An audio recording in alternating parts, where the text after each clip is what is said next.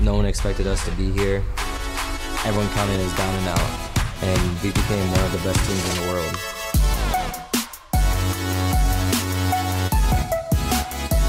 If you want to go demon mode with your aim, then keep watching because we're going to fully break down the mouse grip and posture of Demon1. I scoured the depths of YouTube and Demon1 Twitch clips, and I think I figured out his unique style of claw grip that might be the secret to Demon Aim.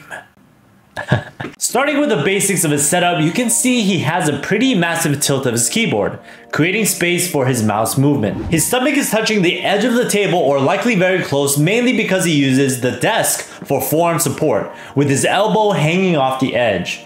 This can offload his shoulders. The keyboard tilt, however, rounds his shoulders and can sometimes lead to neck issues and headaches. Besides this, I love that he uses his mouse pad to reduce the discomfort of the table edge for his right forearm.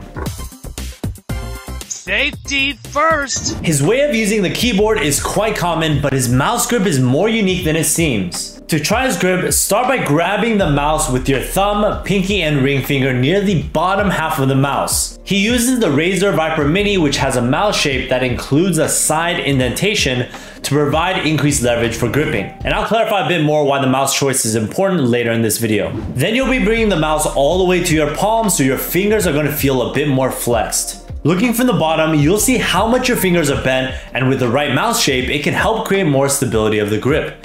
And that can give you more control of the mouse, especially if you have arm dominant aim like Demon1. This is different than the standard claw grip, where the fingers of the ring, pinky, and thumb are set further forward, so the center mass of the mouse is actually closer to the wrist. With Demon1's grip, the mouse is further away with more of a grip on those side fingers, leading to more use of certain muscles.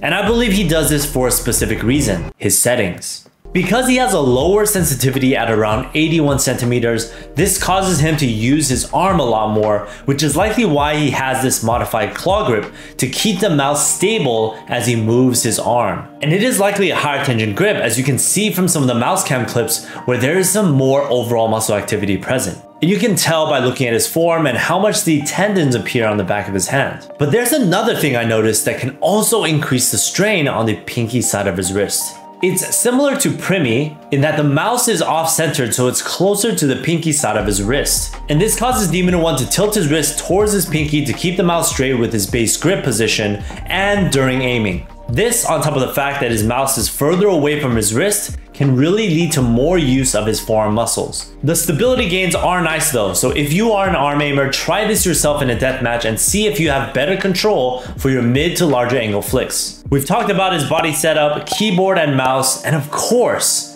we have to talk a little bit about his monitor setup. It's pretty clear how close his eyes are to the monitor. And this is something common in FPS games, as there's a perceived increase in response time and the targets appear much larger, which can allow you to respond more quickly.